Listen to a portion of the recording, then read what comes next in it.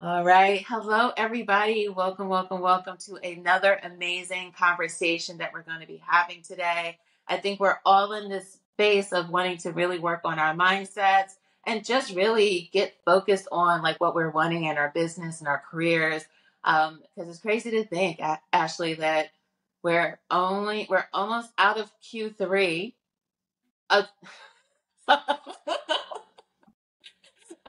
We're almost out of Q3 of 2024. So that means we're 4 months away from 2025. So I think this is a great conversation for not only right now, but also for us to start thinking about how are we going to be setting ourselves up individually on a personal level or in a business level when it goes into 2025. So thank you today for being a guest with me today, Ashley. I'm super excited to have this conversation. Thank you for having me. I'm super excited too. I feel like this is just so well timed to your point. Like, set yourself up for success now. People Yes. always try to wait until Monday, wait until the new year, wait Yeah. until something. And I feel like a game changer and people who are successful versus people who remain stagnant are that they just start where they are with Yeah. what they have. Mm-hmm. And I think people are hungry Yes. for change and hungry to feel better and really grow and be fulfilled. Yes, no, I agree wholeheartedly. I think that we're in this space now where we're like, okay, we're having to almost really truly, for lack of better wording, put on our true entrepreneur hats. It's not Absolutely. just coming easily. It's gonna be digging in, into understanding what our goals are, is into understanding like what we're really up to, and being really intentional. So I'm excited about this. So I would love for you to introduce yourself. And for anyone that's new to Ashley, this is your time to say, hey, this is why I'm so amazing. Oh, well, thank you. My name is Ashley Shihab, and I am a certified life coach. I specialize in clarity, authenticity, and getting unstuck. I really believe that if something isn't happening in your life, it's because you are lacking clarity. Yeah. And I feel like that pertains to anything. It can pertain to your business. It can pertain to just, your corporate career. It can pertain to dating, health, anything. You're lacking clarity. And usually that clarity is something within you that needs to shift. So I work with men and women. I work with teen girls. I work with a lot of entrepreneurs, a lot of people who are going through a major life transition, like a divorce or a health event, and helping them to just get clear on what comes next. Yeah. Coaching is very focused on meeting you where you are and helping you to move forward, Yeah. as opposed to therapy that's more about taking you back to your past to help you to manage your present. Yeah. And I just love this. Like, I am so passionate about mindset because I have seen how this will completely transform your life in the most magical of ways, like ways Mhm. that actually defy logic. Yeah. No, it's so, what you're saying is so valid. And that's why when we connected at a networking event, and on here, I always say that we need to be out here networking, that it is a really great way to impact. And that's why I think sometimes too, with like past, everyone just focused solely on social presence, but then never take the time to get out into their local communities so that they can meet some great people that either can be individuals you can collaborate with or your potential clients. Yes, you can have people that you can work with all around the world, but if no one in your local community even knows, like you're missing out on a really great opportunity. And when I was thinking about mindset and we were talking about like what are the things you're passionate about talking about, mindset is so important. And I don't think that regardless if you're an entrepreneur or not, we're not always present to how this really leads how we go after the things that we go after or do Totally. not even go after. Because if we don't even think that this is something that's possible, um, you'll do just enough, and then what happens is then you get the result that you really didn't want,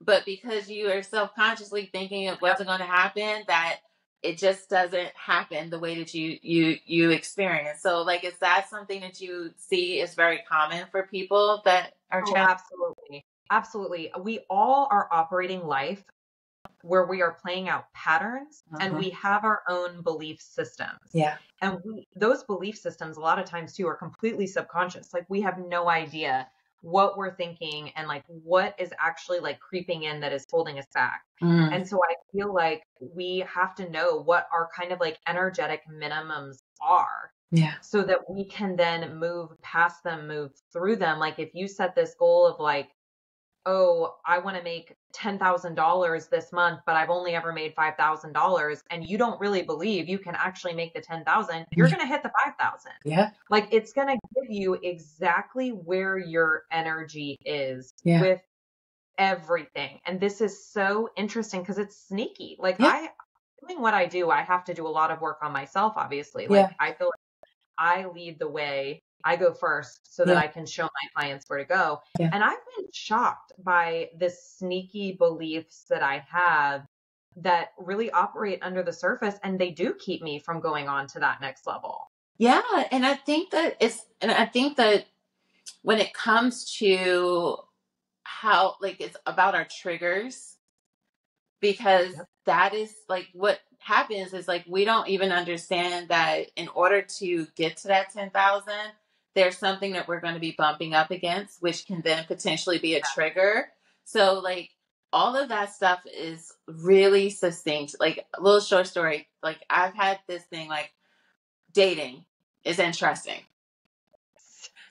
However, I was like, I've heard people say, adjustments and all these different things. And a part of me was like, well, maybe when it comes to dating, I'm going to have to start dating someone that may have a little bit of different beliefs. And then last weekend, I was in this place and I was just like, if that's what I accept, Exactly. that's what I'll receive. And then I started being present to, if I only see X, then I'm only going to focus on X. Exactly. And if I actually see that, wow, there are some great guys that are out there that are this, that, and other, they may not approach. And for anyone that's listening to this, don't think this is only about dating.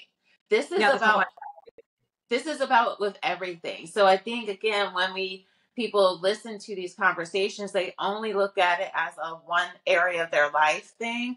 In reality, this is stuff that really shows up. And I've heard people say, how you do one thing is how you do all things. So if you say like, oh, there's no opportunities out here, there's no clients out here, all you're going to keep doing is looking at people that just can't afford your services, compared to Exactly. being in a space of abundance of like that it may take work to find those clients, or maybe I might have to shift to be in front of those clients, but those clients are out there. It all depends on what you choose to focus on. And would you say that's something that comes in place when we talk about mindset, is on our focus? All the time. I mean, it's really, I do a lot of work with my clients on their belief systems, because we get so drilled down on our beliefs that we cannot see outside of those beliefs. Yeah. And when we're drilled down on a belief, we're going to constantly be getting evidence to reaffirm that belief.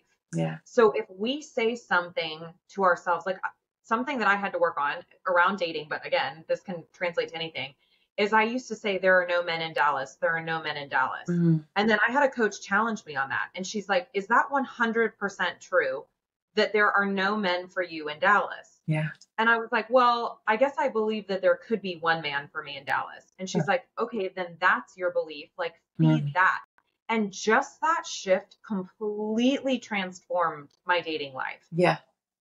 Or if you think about things like, okay, yeah, like there's so many people that do what I do. There's like no one available to me. It's like, okay, is that 100% fact? Yeah. Like, what is it that you have that I don't have, that you don't have, that somebody else doesn't have? Like, it's really challenging these beliefs and understanding where they've come from. Yeah.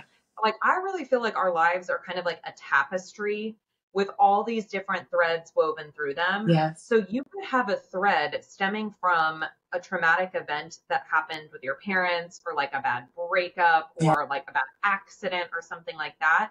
And you could be like, oh, well, I've worked on that. Like I went to therapy, I worked on that. But what you don't realize is that thread is tied to so many other things in your life. Like something that happened to you with your parents in childhood could literally be affecting your ability to make money now. Yeah. Everything is interwoven. Yeah. And I think if you really want to rise and have a limitless life, which I do, you do, Yeah. limitless is my word, you have to go in and identify these threads and just untie them and untie them from your core so that you can be free. Yes. Oh, I love that. Yeah. And some people don't like when I say this. However, this is my truth. I believe that entrepreneurship isn't difficult. What makes it difficult is all of the things that we experience that either says what's possible, what is not possible, how we view ourselves, what we think we can be, what we think we can achieve. That's why for some individuals, they can jump into it. Yes, they've had previous life experiences, but it's all it's interwoven.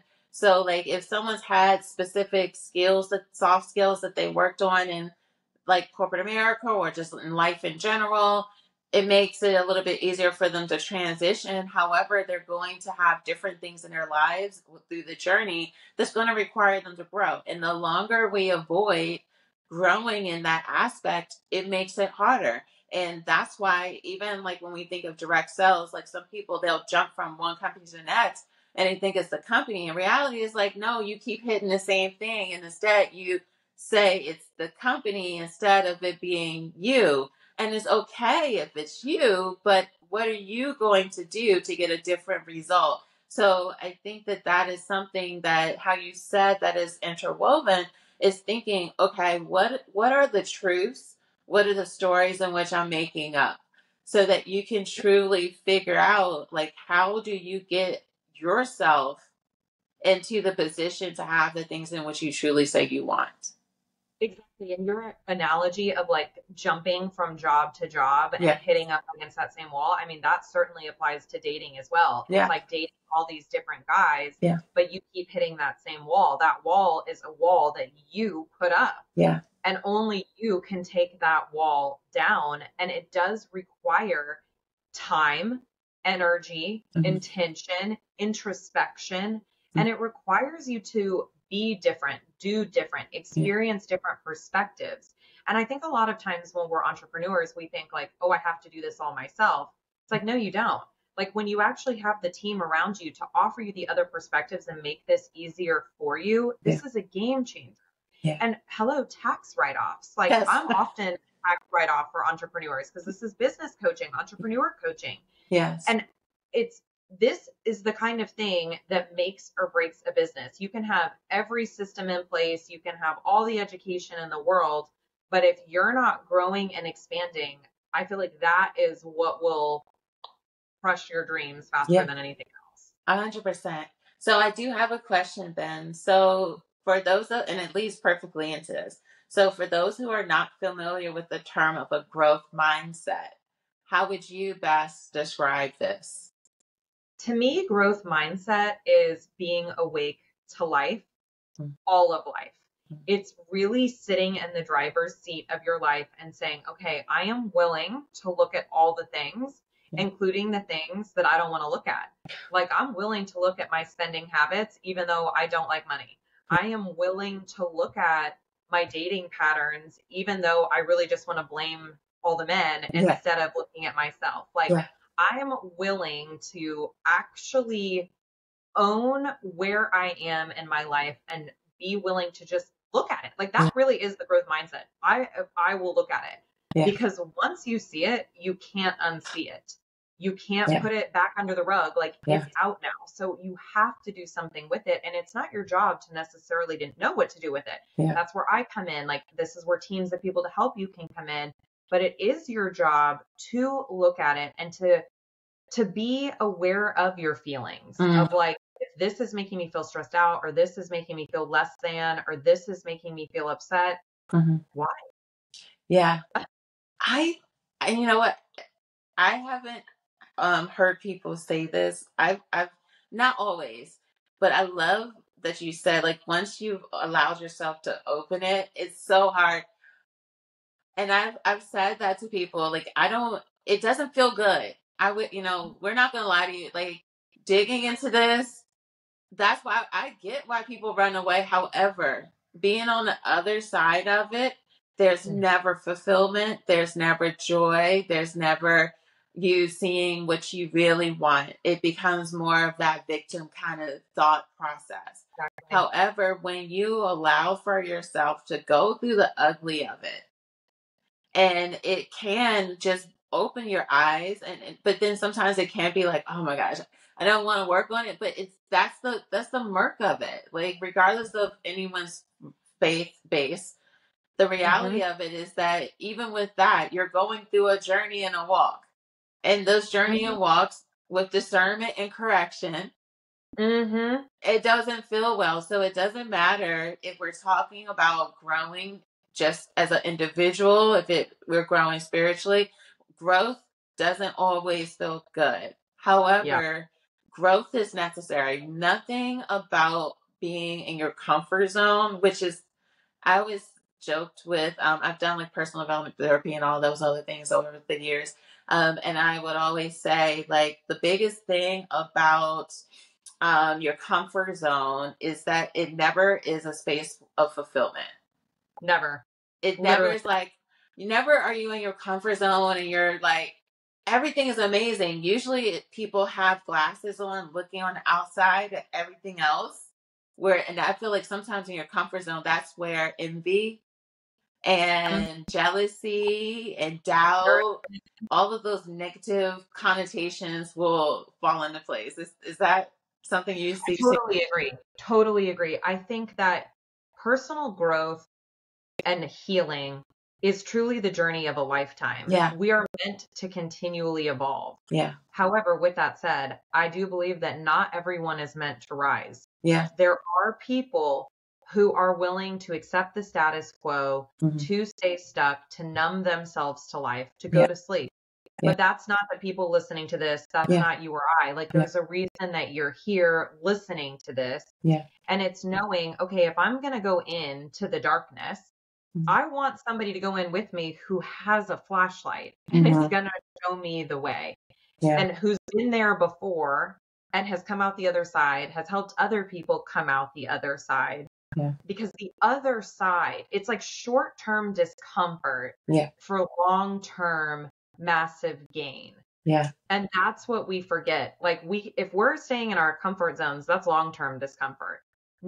Comfort zones are just familiar. Yeah. That's it.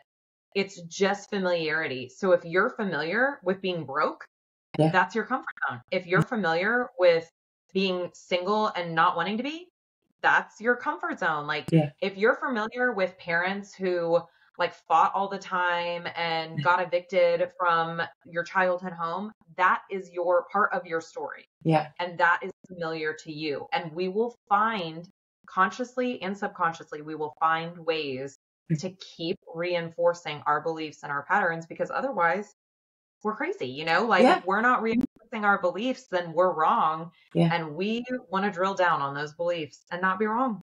Yeah. And I agree wholeheartedly. And so for this other term that we often see, like, I know we've all at some point saw the photo of fixed mindset, growth mindset. You've explained about the growth mindset. I think we tiptoed around fixed, but for people that aren't aware of fixed mindset, how's fixed different from growth?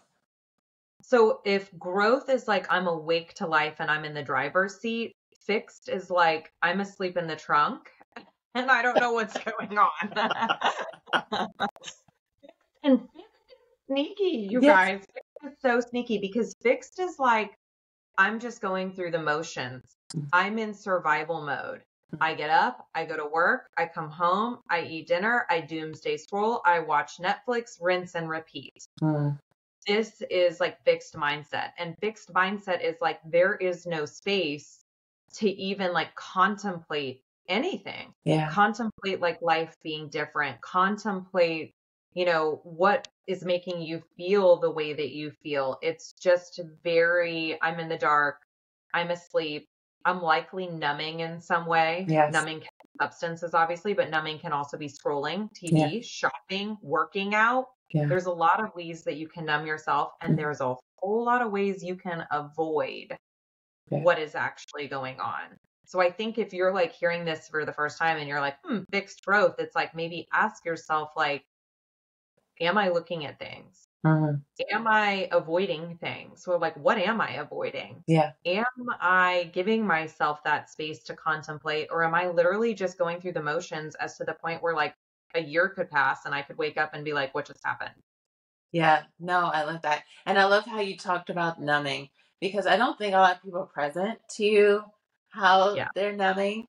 Yeah. And I was even speaking to someone, I was like, because I don't drink or any of that kind of stuff. And I'm like, I'm out here feeling life like 100%. Like we all can fall victim to doing numbing in some kind of capacity. But that's why I think it's important for you to work with someone to learn skills to break out of that so that you're even being present to masking, because that's another term as well in the Yep. therapy space. So like often, I can catch myself when I am masking, learning how to remove the shame around the fact Mhm. of what even acknowledged it, like what even started that. Because sometimes what happens is that with our mindset, there's triggers. Like everyone's a little different. You can speak on that a little bit more. But I feel that often my masking or numbing that's non alcohol or any of that involved, it comes from a trigger. So, and the trigger Mhm. doesn't have to be something drastic. It can be that I'm doing something outside of my comfort zone. So I'm scared. Exactly. So now I'm Yeah. A trigger can be retract. fear. Yeah, exactly. Yeah. Exactly. You're spot on. You're spot on. I feel like honestly too, what people don't realize with like the numbing and the avoidance is, again, it's very sneaky. Yeah. Like I live this in this world all day, every day, and I can feel now at this point. I describe it like I'll get this like glimmer of something that I need to look at, whether that be a trigger or whether that just be getting out of my comfort zone and doing something new. And what I almost feel like is like ice descends. It's like Mm, this ice comes in and wants to freeze it so that I yeah. can't see it anymore. Yeah. And I have to be cognizant of what that feels like, because when I start feeling that ice come in, I'm like, oh, there's something I need to see here. There's something that I need to do Yeah. and work through or face or whatever, Yeah. because I'm trying to go somewhere and Yeah. this ice is blocking me. And if I'm not super vigilant to it, I'll miss it. I love that. And that leads perfectly into the next question I wanted to talk about and I hope that for people that are watching, like you're seeing this in different areas of your life. Like we've spoke about it in your personal, we've spoken about how this may show up even in your professional. And it doesn't have to be an uncomfortable conversation. Everyone has different family structures when it comes to these conversations. Sometimes it can feel as if it's taboo to talk about this, and you think that strength is through enduring in an unproductive way. There's a way to persevere, and there's a way to to struggle through the mayhem. But for anyone that's watching, what are some practical steps someone can actually start doing today to start shifting towards a growth mindset?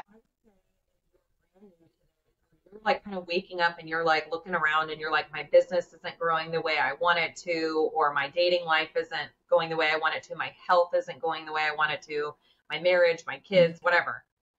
I would say do what I like to call like sprinkles. Let's start sprinkling in just some space for you to observe and contemplate. So a lot of Yeah. times people, when they're first waking up to this, they're like, wait, what? Like, this is something else I have to do. And really it's like, no, we can, it's a little sprinkle, like on the top of the ice Yeah. cream. So just give Yeah. yourself 5 minutes of actual 5 minutes of uninterrupted time where you like sit outside or you're walking the dog or you're putting on your makeup or whatever, and just kind of contemplate and ask yourself, this is the most important question. I feel like we can all ask ourselves, how do I feel? How do I Mm, feel right now? yeah. How do I feel about this thing?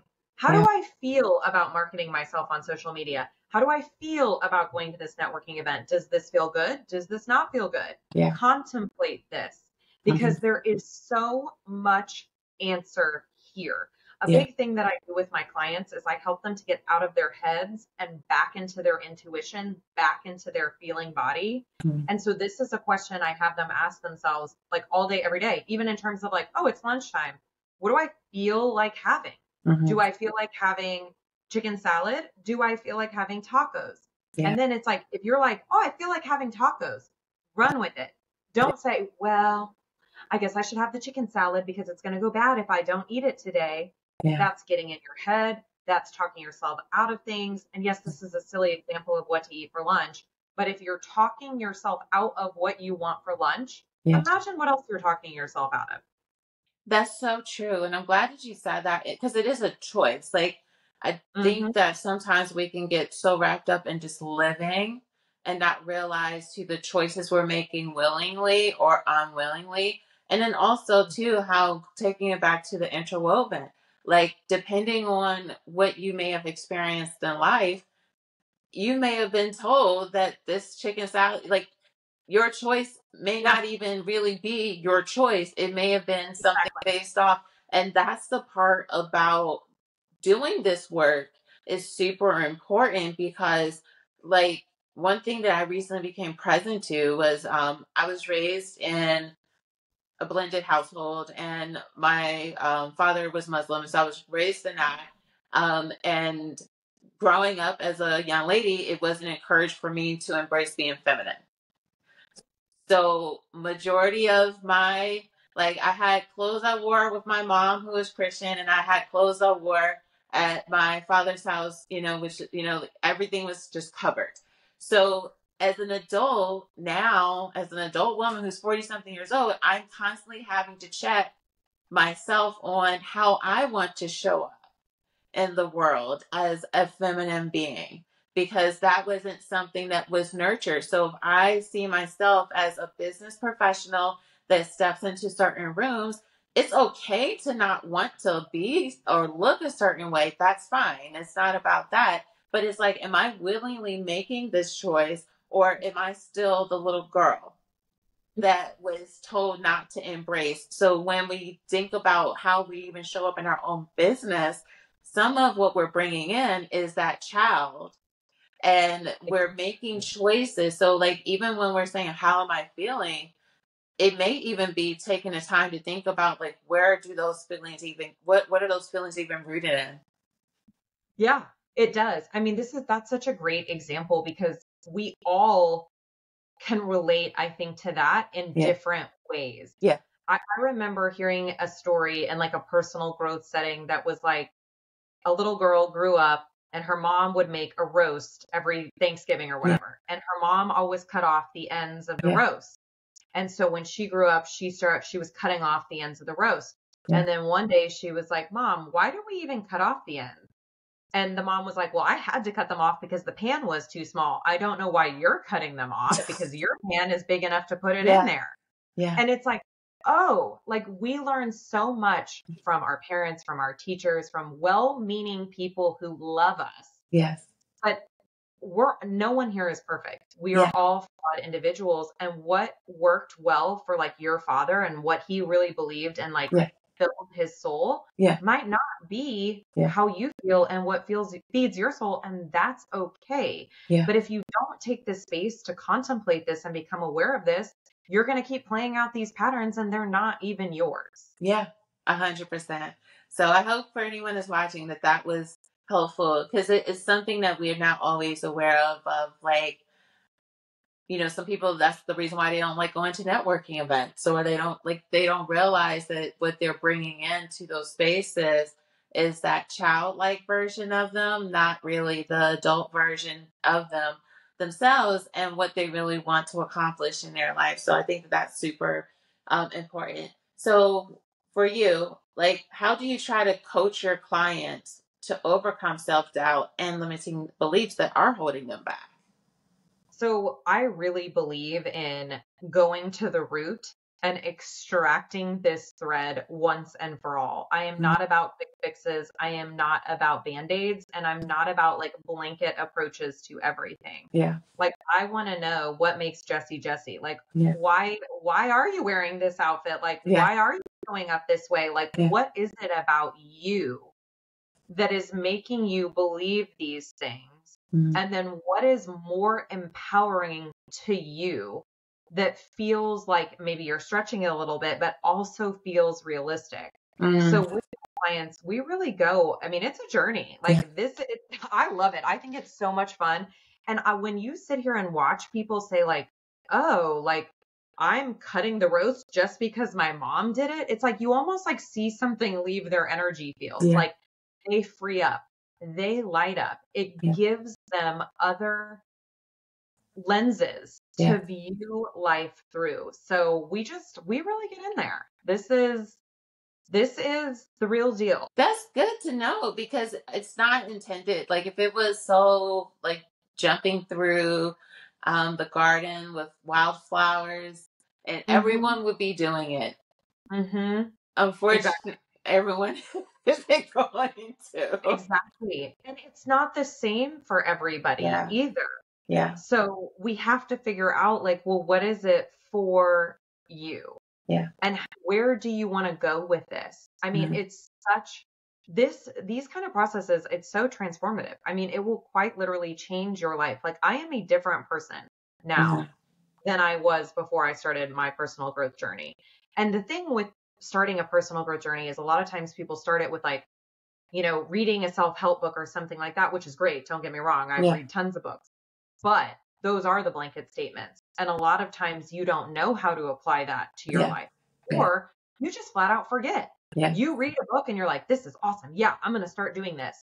And then you do it for like a week and then life gets lifey, or you hit that obstacle and Yeah. then you forget this ever even happened and you go back to your default settings. Yeah. And your default settings are often being managed by the wounded child, Mhm. not by your authentic self.